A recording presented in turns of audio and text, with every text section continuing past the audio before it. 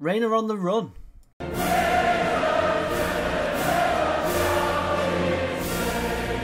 Last time Rayner went missing, it was almost 50 days before anybody in the media saw her.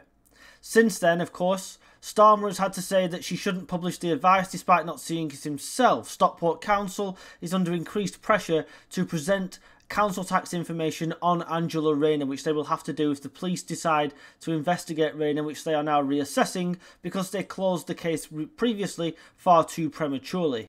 Rayner has now been missing for another 9 days. Nobody has seen or heard from her, given she's the biggest, chaviest gobshite you could ever picture.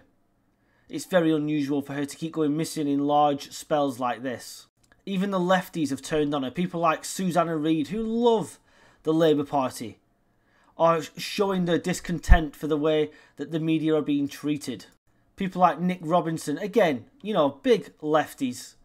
Even he is questioning, why can't people see the advice if you're so sure that you've been exonerated by the tax advice you received? Nothing from Rayner or her office. Nick Watt interviewed her, as I showed you on here, on Newsnight. 7 times she told lies in that interview, thinking that nobody would pick up on it. And you know what happens when you don't answer questions? More questions appear. People keep asking the same questions. The story doesn't go away. This is a proper catch-22 for Labour, because Starmer can't oust her.